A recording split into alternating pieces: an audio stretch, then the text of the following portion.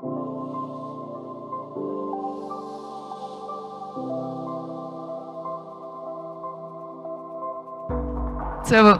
I wanted to open this before we introduce ourselves with a quote from one of my favorite essays of all time. The optimal user is someone who does not want the burden of choice or feels they do not have the time to make their own decisions. It is for this person that the modern web is designed, and it is this type of person the modern web encourages all of us to be. So this is from Zach Mandeville's essay, The Future Will Be Technical. It's at coolguy.website. It's a really excellent piece of writing about sort of our relationship to modern technology and the way we exist online and the ways that it damages us. So starting from there, sorry, I'm going to pull up my notes again. I'm going to have our panelists introduce themselves in a second, but just to kind of set the stage for our topic here, in the modern web and what we think of as Web 2, everything has kind of these guardrails on it, right? Everything is simplified, our paths are clear, you have only so many options, and this makes things easier, but it's also really disempowering. So I think that we all in this room probably agree that things like can and should be different. But what that means is still a little bit fuzzy, right? Like it's still left to be defined, and there's even an argument to be made, I think, that it shouldn't be defined so much as discovered, like in cooperation with the people that we're designing for. So with that, I'm going to invite the panelists to introduce themselves. Let us know, less interested in affiliation and more in sort of what you do, what your background is, and the kinds of people that you design for, who you think of as your users. Awesome. Hello. I am Scott. I co-founded Gitcoin back in 2017, I think. I'm trying to remember. It seems like a while ago now. I think for me, you know, I actually don't come from, which is, I'm the outlier on this panel, like a design background, but I do a lot of community design and think about the role of the community in participatory decision making, both in the context of the DAO that we run, but also in the process of, you know, things like quadratic funding, which are more about local first sort of community-led decisions for funding. And I think, you know, the quote that you mentioned is actually like very resonant to me, because the experience definitely I had growing up in the web, I think reflects that, and certainly was, I think, like a, you know, I was at this era, I grew up in this era where I think it was just on the precipice of things like Facebook and all these big platforms, which I think I don't need to dive into the details on, like that we all know kind of have created this tension. And I sort of saw that magic of the internet disappear a little bit.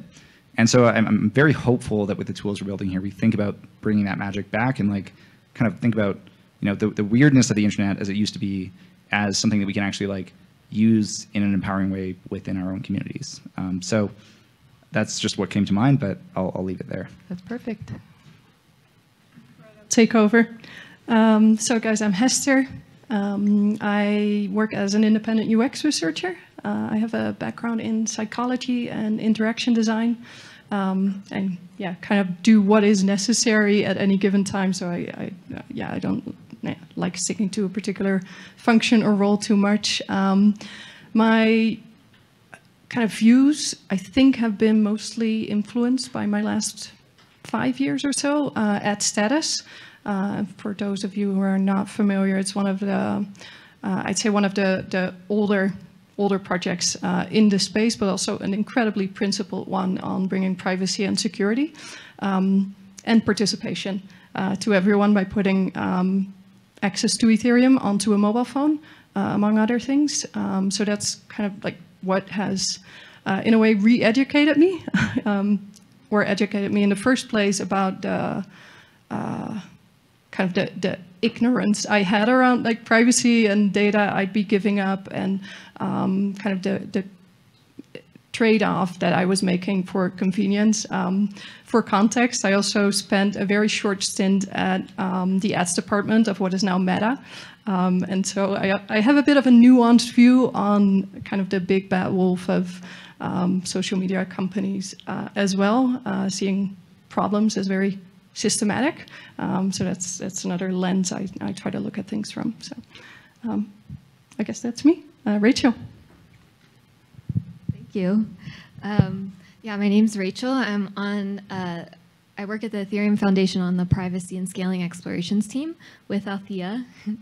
My background is in fine arts. I went to school for sculpture, and I was doing a lot of work related to, how do people interact with objects and spaces, and how can those interactions create conversation and communication. And it was also, I think, a time where I was exploring a lot of, like, how can you find metaphor to explain things in new ways? And that's what I relate to the work I do on the PSE team.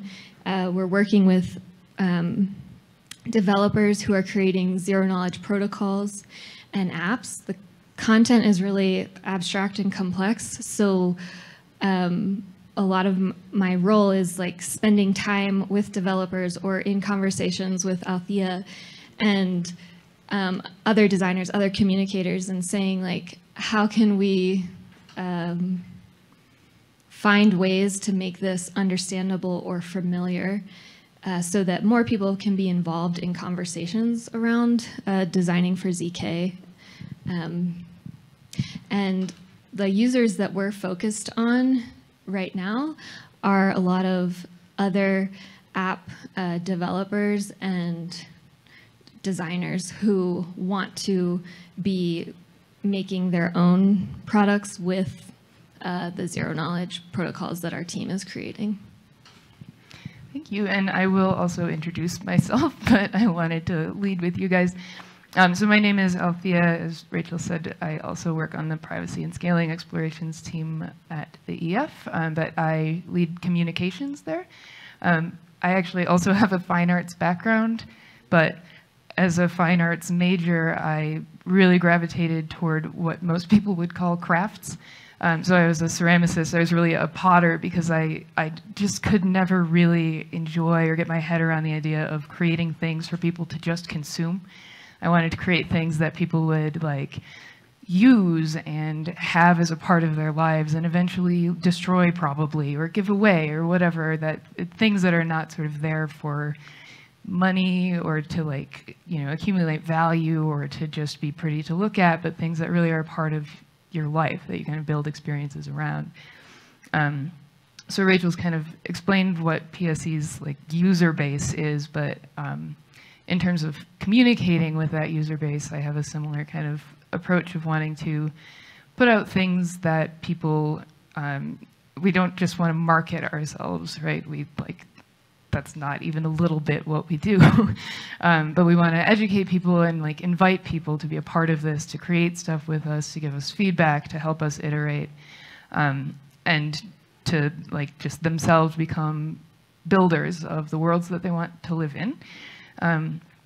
So this panel is ostensibly about user experience, but I think it has to start with kind of redefining what a user even is, and maybe just throwing out the word user entirely, because it kind of sucks for the way that we want to think about the people that are interacting with the things that we create, right? Like user implies this very passive thing.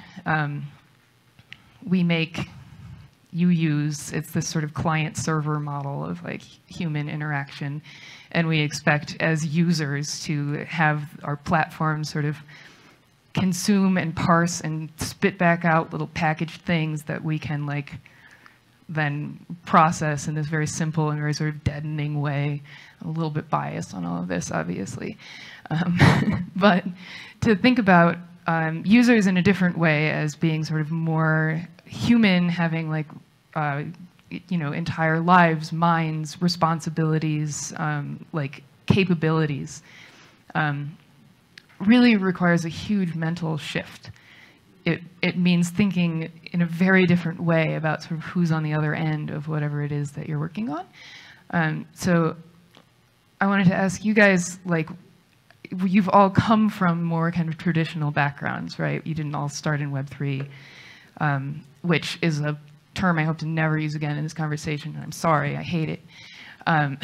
Because it defines itself against the thing that it's trying not to be, right? And we want Web3 to be something a lot better than like Web 2 with a blockchain on it. Like, those foundations are just broken. We don't want to build on them, we want to rebuild them. So coming from the backgrounds that you did, what have been some of the challenges or like the things that you've had to really unlearn or rethink or reimagine as you've been coming into this new space and like coming with this new approach?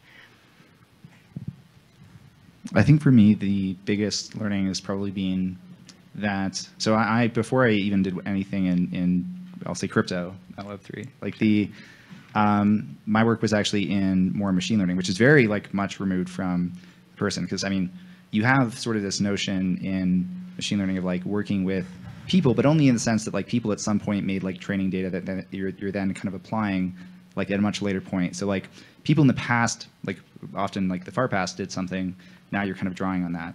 I think with something like quadratic funding and what we're doing with Gitcoin, it's much more about like kind of, even the word agent isn't great, but like I'll use agent as compared to like algorithm. And I think you know, what we're trying to do is like have people form kind of collective intelligence, like, you know, at a given point in time where they're actually present and they're actually participating and they're actually making a decision, you know, for now for the future, versus kind of using this previous past like training data. And I think that's, you know, one shift that's been really interesting for me to explore, and I think it's been kind of exciting to see that like crypto tends to be a lot more about like the idea of people being participants in a system, even when you know, they're just kind of providing signal or providing some kind of like aggregate information. But I think there's something deeper to that, which is just like Simona Pop talks about this a lot too, also in the Gitcoin community. The idea of like kind of human thriving or like bringing your like whole self to something that you're doing. I think there's definitely, even beyond just like, I think the user experience kind of concept is a symptom of a broader way of framing like the interaction we have with like institutions, organizations, in which we sort of talk about like, oh, like I guess we're sort of like a customer, or we're like, you know, we have one facet of ourselves in the conversation. But I think it's actually much more important for us to think about like, how do we start to bring more of ourselves to the institutions that we're building, and then how do the institutions change as a result of that? So I'm kind of partly thinking of this in the context of like this shift from algorithm to agent, which isn't entirely correct, but is one thing I'm interested in. And then I'm also thinking of it in terms of like kind of bringing like one part of the elephant, and that sort of like blind man and the elephant analogy, to like actually trying to look at the whole elephant and look at the whole picture of each person that's in the community to better kind of serve them in the institution. Thanks for mentioning the word future, because that was my cue to my notes. It was like, oh yes, future, that's what I wanted to say. No, I always have this, because we were talking about like users, what defines users, and in UX and design, like this is like always eternal ongoing debate, right? Users versus human-centered versus like the creators. There's a lot of different labels that you can give and a lot of different views on it.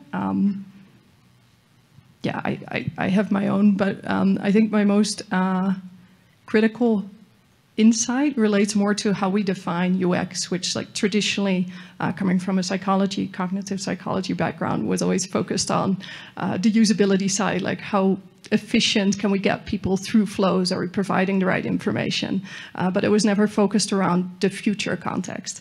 And to me, that's been pretty eye-opening, to the extent that I actually looked up the official kind of ISO definition of UX, which actually does include like context and long-term impact of what your experience is when you're using something. And yeah, to me, it's been most interesting to see how the systems that we're building require us to think beyond these basic flows, to talk in design language, to what is this going to do for people in the future, be it the initial users or indirectly their context, their environment. Yeah, I'll leave it at that. But Rachel. Oh, right. No, there was one thing I wanted to say. It occurred to me just now how interesting it is that we are sitting here talking about participation design and, like, reminder, open chair. Yeah. Can I take it? Yeah. I will get some water. You really just wanted the water, didn't you?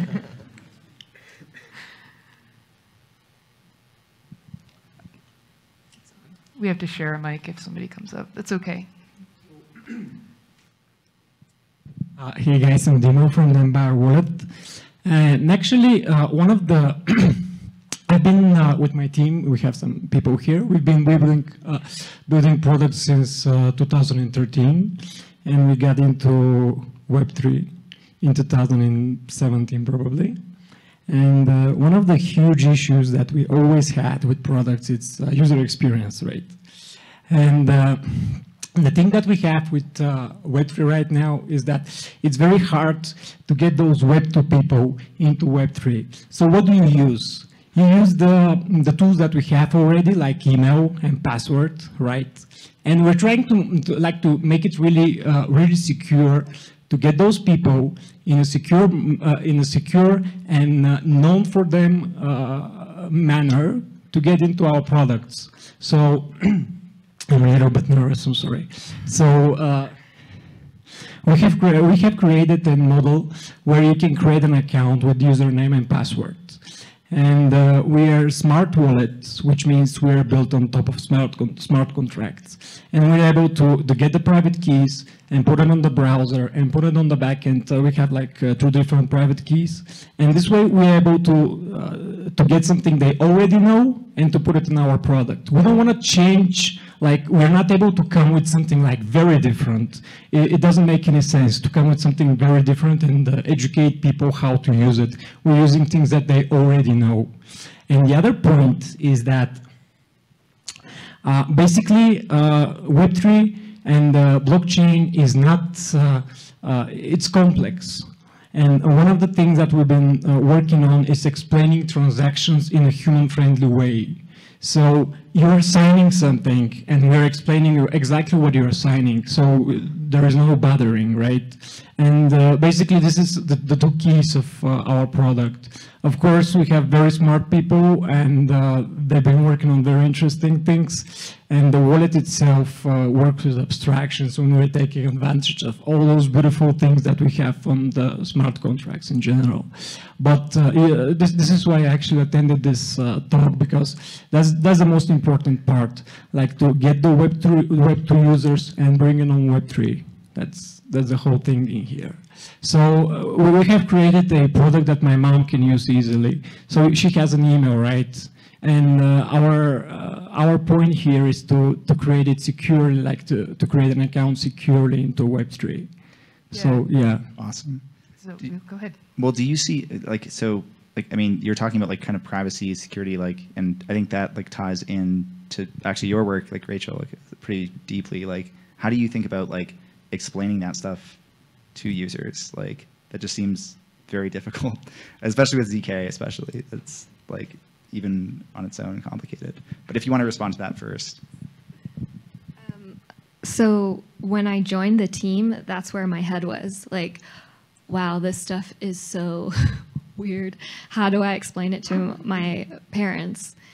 How can we make these apps that my friends and family can use? And I was very stuck in that like headspace, and it took me like a little while before I realized that that was like a misdirection for us and our team specifically, because we're making public goods. what we want to do is we want to make protocols that other people can build with. We want to create proof of concept applications that people can use that inspire them to build and to make. So I really liked also and thank you for being the first to join us, by the way. You're very brave. I'm not kicking you out, but if anybody else does want to come up, you know, that wasn't so bad, right? Yeah, come on. Yeah. But I wanted to just like come back to a point that you made about using kind of, you want to come back? Well, now we've got another volunteer. The more the better, right? But about using kind of human readable language to describe these kind of complex processes. This is something that Rachel talked about in her presentation yesterday also, that yes, the stuff that's going on is complicated, but a lot of the times where you lose people is actually just in literally the language that you use to describe it, that people are not stupid and they're not like incapable, but they don't know what a zero knowledge proof is. They don't know what a polynomial is, whatever it is, that like putting that stuff into just more common language can go a long way. And it's something that I think we kind of forget, that people do like to understand things. People like to explore. People are curious. So like to kind of empower people by helping them to understand what's going on and helping them to see the tools that are actually in front of them. So I think that that was a really like a powerful point. So thanks for that. And did you want to? Yeah, I just. Oh, are we on? Or sorry, Scott, did you have something to? Okay, yeah. So just to build on what you were saying about complexity. So, well, hi, I'm Nelly, head of adoption at IXEC, one of the oldest projects in France. And well, I want to share my experience because I love mass adoption and inclusion and diversity in the space. And when I joined this project was launched by researchers. We're doing blockchain confidential computing. And one of our first audiences was people looking for computing powers, data sets, applications. And it's a very technical audience. And then my job is kind to bring like our technology to masses. But when you're doing with oracles, confidential computing, you know, it's not as easy. So we came up with this thing. It's a new product. And it's about using confidential computing to protect our personal data. So the idea behind this is like, hey, our protocol is complex, and how can we make people identify with our product, with our features? So trying to sell oracles and, you know, trusted execution environments is hard, but we realized that the thing that was linking us to the audience is like nobody identifies with computing power to oracles. Is really hard, but we all have an identity. We all have personal data, and what we're trying to do is like create an avatar, and then you put all your personal data, email address, age, everything. You transform it using confidential computing, using confidential NFTs, and this is the way that now you're going to connect and access products and services in Web3. And then everybody can identify it with hologram. Hologram is me, is my personal data. I transform it and then I connect. So one of things I learned, like try to find that feature, that narrative that really connects you with your audience, even if your project or your protocol is complex. Yeah, I think that's really important, like finding something that people can connect to or like see themselves in, or that, like Rachel said, again, in your presentation was just really good. I'm going to like reference it probably a few times. But something that feels familiar, like, you know, something that is like something that you know. Did you have something you wanted to add there, Scott? Well, just that one common theme, I think, and it probably will come up like as other people come up as well, which I'll like say anyone else wants to come up should. I think it's really actually interesting to think about like education, because we don't actually educate users in a lot of, we kind of do it implicitly in existing design paradigms where we're just kind of like, here's the flow, and like then you walk through, and by definition you've now understood what you're supposed to do. There's a lot of like pre-work that's I think required with like a lot of these products that like we're sort of touching on, and like I think there's the option of trying to reduce that. There's the option of trying to like have people better identify with that.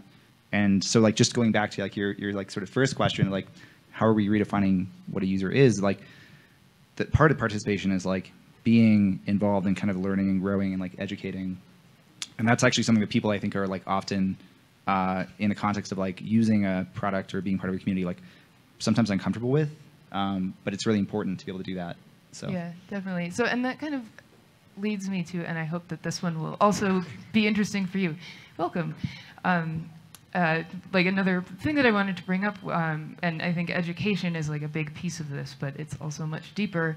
How you inspire people to take responsibility for the actions that they take, responsibility for giving the feedback that helps to shape a platform, just responsibility for kind of curating the spaces that we create together. What are some of the other things that we think about when we're trying to give that power to people and inspire and expect them to make that contribution back? I can give you a quick response to that. No, I was thinking along the lines of the first two people that joined us up here, that we were talking about language, right? And how do you use language to help people understand what's going on. And if we want to talk about participation design, that to me is where the pivot is between users and participants. You need to know what's going on. You need transparency on the system in order to participate. So yeah, just like my line of thinking of the distinction between designing for users, designing for participants. We need a lot more system transparency, which also means we need to understand how these things work, and especially designers need to understand how to bring it then to the surface and communicate it. But I'm very curious how that aligns with what you were going to bring up. So hi, my name is Germany, like the country. So I'm co-founder of a hyperlocal DAO in Tampa, Florida called Tampa Bay DAO, TBD for short, because we're always figuring shit out. But yeah, so one thing we really like to do is help out the local community, and kind of comes back down to education and onboarding. Because in Tampa we have a diverse group of people, old, young, and one thing that kept coming up for us was before we started getting to ZK rollups or different networks in the crypto ecosystem in Web3, I realized as we were doing these really educational classes is we kept missing the initial principles in which governs crypto. And so what I did was I created this visual web, and it has starting in the middle, which is the part that people forget is self-sovereignty. So people ask me, well, why are you here? And I'm like, well, if you read the Devcon white paper, what does it really mean? So that's in the middle, and then it kind of breaks out into the trifecta, and it goes into trustlessness, consensus, proof of work, proof of stake, Ethereum. So then people start to understand a ravel of, oh, now I understand the greater whole. Now I see why we need ZK rollups to get for that. And I think that really helps in terms of what you were saying as well, which is education is key, but education forms of the principles versus really getting into the bytecode of well, here's how we got to do this. We got to shard it. No, we don't. And so yeah, that's all I just wanted to say with that. And I thought it was interesting because education really is important for that. I really want to see that. Visual. So I actually think I posted this open source. Anyone can just download and use it to teach people in your local neighborhoods or communities. So yeah. Awesome. And sorry, what was it called? I have to post it up. It's on Kumo. I'll share out whoever wants to connect after this and give you the link. So cool. Yeah, thank you so much for that. Rachel, did you have anything you wanted to add there? Well, yeah, I guess it's just so interesting to think about everyone who's talking right now is designing for different audience members, but we're all thinking about education on different levels. So I get stuck on this idea that I hear people, say well, this has to be usable. This stuff is not approachable yet. And for me, it's that's okay. That's where we are right now. But if we don't spend time really educating ourselves, the people who are making it, and documenting our process and documenting our learnings, then we're not going to get to that endpoint that everyone's visualizing, where everything is really easy for anyone to use. Germany was saying about like creating these visual maps, creating these resources for people from different learning levels to onboard into the space. I think that's just really important. I really like that, and I think this is something that we forget a lot, that like we are also users and participants in this, like all of these things. We're sort of the first participants. We are hopefully building in the way that we hope other people will continue to build. And so to kind of build for ourselves, I think, is not selfish, it's practice. It's like, that's the first iteration, and we learn what that learning process is like by having to muddle through it as we go. So yeah, I think to sort of just, as Rachel was saying, like, document those processes and really pay attention to what it's like for us to learn, and for us to find that inspiration is really important and like really valuable. And we have a new friend. Yeah, super grateful to be here in the presence of everyone. My name's Sean. I'm working on a community-owned and operated proactive healthcare system.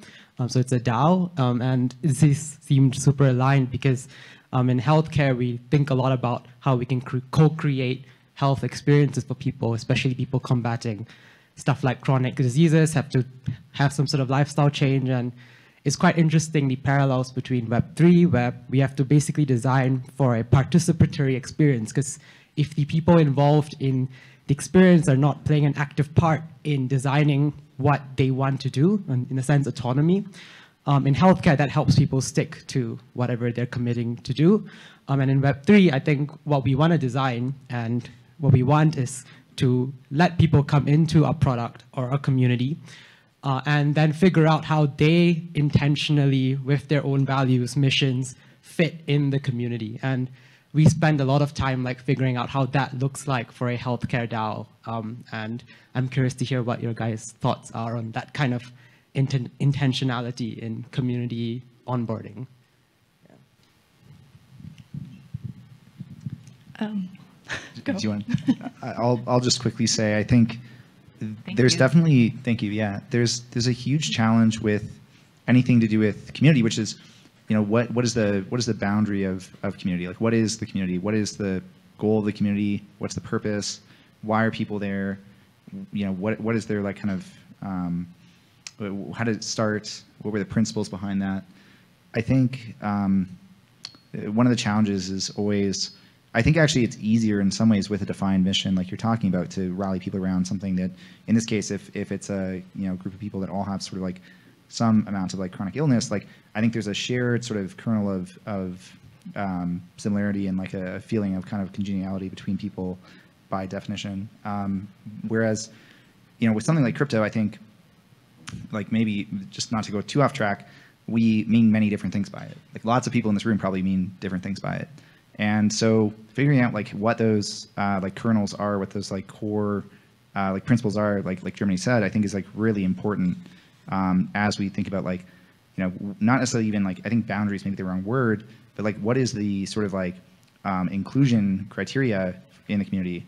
And that's important because you need to make sure that if someone is participating, that they're doing, to your point, like they're taking the responsibility, doing the relevant work. So it's a little bit of a tangent, like it's not directly answering the question, but like I think that's a really important like just discovery process for any new community. Yeah. This is a conversation, right? So I don't think you missed any question. No, thank you, Sean. Where's Sean? Sean left. No. You're back there. No, it gave me, it added a dot for me in like the framework of going from like user to participation, which is ownership, that's in between, and getting this sense of ownership. And I don't know too much about like the healthcare industry and how that's like transitioning into ledger-based applications. Not sure what else to call it. Call it whatever we want. It's yeah. fine. Yeah, healthcare seems like an interesting case because that's where ownership ties to like this very intrinsic, you need ownership over your own body. Like it makes it very tangible. And if we want to expand ownership to communities, you first need that sense of ownership over the community, that you are impacted by decisions that are made the same as you're impacted by decisions that doctors would make over your own healthcare. So it just added that question, in my mind at least, on how do you first create ownership over the community before you ask or try and incentivize people to participate in it. Starting to draw a framework here. Yeah. Awesome. I just want to add a quick point that with designing ZK stuff, I feel strongly that I don't want people to feel polarized from being participants in creating the products that use zero knowledge. Like, it sounds sciencey or mathy, and I think we have this obligation to make it approachable so that people know what they want. Why do we have to only follow former models of saying we'll figure out what they need and design for them, when we could try something different where people can co-create the experiences that they want? Hi, my name is Manu, and I'm one of the founders of Doing Good, also founding member of API3 DAO and a couple of other DAOs that I participate. I really like the conversation. However, I have a couple of things that is bothering me quite a lot. Let's hear it. Yeah, most of us are here building tools, as you said, for ourselves. But most of the people that are building the space are actually from very privileged countries. And yeah, basically those tools that are being built are not being built for the people that actually need it. And that bothers me a lot. Also, another thing that bothers me is that we are using a lot of terms, or we're creating these new terms like, let's say, stable coins, which are not really stable. We know that they're not stable. Or we call them soul-bound tokens. What the fuck is that, you know? And yeah, it's just very confusing for people that are outside of the space. It's not really inclusive when we are creating these new terms that cannot even be translated. When we talk about staking, I don't even know how to say that in Spanish. I need to explain it all the time to people. So I think that we are getting into a trap when we are creating all of these new terms and so on. We're trying to onboard people, and we're trying to onboard masses, as we say, but in reality, we're just onboarding other geeks. And yeah, to me, it's really bad. And we say that also we're creating a more decentralized space, more inclusive space, when in reality, it's just a bunch of white people just doing that, just talking between them. So, you know, are we really doing what we're saying that we're doing? Are we really using the language and the tools that we have for inviting new people to join us? Or are we just, you know, trying to be cool? Thank you okay. Really, thank you for bringing up some really challenging and really important points. And there were a couple of different things there that, I don't know, maybe we can get to all of them.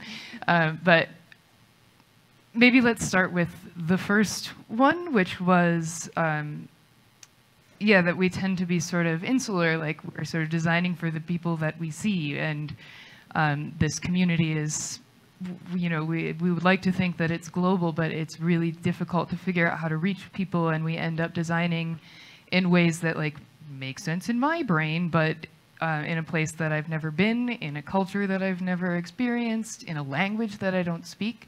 It can be really difficult to predict, which also comes back to kind of what Rachel was saying, that there's a difference between trying to figure out what people want and then make it, and then this sort of hopefully interactive process of inviting people in to figure out what it is they need and help them help themselves build it. And there's this problem of literally knowing how to find those people is really challenging. I don't necessarily know where to look, and to try to come with prescriptive solutions, or you know, go out with my binoculars looking for the person in the third world country that I'm supposed to design for. It's really difficult to kind of know where to start with that sometimes. So I did want to ask, like, panelists and our new friend, kind of how do you think about, like, we tend to, when we do, you know, user research or try to, like, measure the impact of the things that we make, we rely on kind of simplified, like, easy things like analytics and, like, metrics that they're satisfying because you can count a number and think it's the right number and check a box, but they're actually limiting and kind of useless and opaque and don't really particularly connect to reality. And they end up also like leading you to design for the people that are already there. And certainly not like leading you into new areas or like inviting new people in. So wondering how you think about like how to measure success or how to like get richer, better feedback and have that be a more interactive process and just sort of open the borders of it so that more people are able to participate and more people are able to kind of create. Hey guys, I'm Raghav. I'm building a community-led fundraising platform, albeit not quadratic. But just to, like, on what you said, I often think, and it's something I was thinking earlier, like for quadratic funding, right? Mathematically speaking, it's not the most straightforward thing. But, you know, like, let's say in the third world today, like in India, I'm from India, a lot of people don't have bank accounts, right? The goal is not to teach them how a bank works. The goal is perhaps first, let's get them bank account. Let's tell them, okay, this is why it's good for you. You don't need to know the economics of it yet. So I think a similar thing can happen here where like our first goal is as long as we can get the service that we need, let's get that to them. And over time, as that leads to whatever prosperity we hope for, then we can reach a point where we can have education around those things. If we just keep waiting for education and just for that we don't provide them what we can provide them today, I think that would be a misstep. Also just to, yeah, so go ahead. Yeah, no, I think that's like my biggest, you know, I think learning from the last few years is that like you need politics to be like, what's the word? So like prefigurative, like they need to like basically like you need to like take action towards the thing that you want to see in the world in some way. And I think crypto does that by definition. Like we just build things, we like, they sometimes don't work, you know, at all. Sometimes they work kind of okay, but they're kind of janky. And then hopefully sometimes they work really well and like are sustainable for like the long term. I think the biggest challenge I see, aside from dropping my phone apparently, is that we really don't have a, you know, we're talking here about like participants, but we don't have a really good way to do that globally, as Althea mentioned. And I think that's still a missing point here. We're still doing better than like, you know, Meta or something like that, where like you're literally just in a room in like Silicon Valley, like designing for a community that's global, like as if that's going to just magically work for everyone. I think there's more like local first principles and thinking here. But we still don't have that really broad global participation. I think it's one of the reasons that like, you know, we sort of like as a community need to be having more conferences in places like Bogotá to like participate more with local communities. We probably are not doing that enough, but I'm hopeful that we're like getting, you know, in the right direction there. Quick response to that, because honestly, I do think there's a lot that we can learn from traditional companies in this area of how do you design for local communities. Even being at a conference, I'm not sure how many people actually go outside of the venue to explore. Personally, big proponent of field research. Trip to Venezuela was most insightful in my last 5 years in crypto. Yeah, just to kind of make the point, I think there's a lot that we can learn from traditional companies in how do we study and work with local communities. There is a reason that some of these companies are so successful to the extent that we believe it's detrimental, because there are some things that they've managed to do really well, and understanding needs on the ground in local communities is definitely one of those things. Dream job. Maybe to riff on that a little bit, one of the challenges I found in trying to get more on the ground experiences and insights and connecting to communities to work and design alongside has been that it requires a certain degree of openness in what we're building. because you go on, you land, you put your feet on the ground, and you're like, oh my God, this is never going to work. But you've already spent 6 months developing for something that's then not going to work. And so that open mindset plus the funding to that uncertainty of what the outcome will be is, I think, something that as a community we can all contribute to. How? Not sure. Maybe there's someone here who has a better answer. The question that I actually came to ask, so we speak about obviously ownership and self-sovereignty and stuff, and that obviously comes at a cost of there's a lot more finality of action in the blockchain, right? Once you sign something, you sign it. So do you think the future of these apps, or anything that we build in this new internet, is more about communicating to people that your mistakes are your mistakes and that's okay? Or is it more about making sure systems are they have the scope for mistakes, which can be from simple steps like an are you sure pop-up box all the way to maybe some kind of magical reversible transactions on chain? I don't know. Does anyone have a response to that? I mean, it's a great question, right? And it's sort of the opposite of, or it could be the opposite of the thing that I said at the very beginning about sort of putting bumpers on everything so that you just can't screw up even if you wanted to. And there is this really interesting dynamic between trying to give people choices and then not sort of putting people in danger by just throwing them into a snake pit without even telling them what a snake is first. That you have to give people the tools to not make those horrific mistakes, but also not do that in a way that limits them from making all of the choices that you would want them to have. I know you. Hello. I didn't know when the session was ending, so I was going to chill at the end, but I just wanted to thank you guys for the conversation. But I think in that regard, as far as how do we create ecosystems where people are more able to make mistakes, etc. I think a lot of it has to do with progressive disclosure, of people getting used to some of this technology as they get aware of what's really happening on the front end, on the back end, and on the actual protocol level.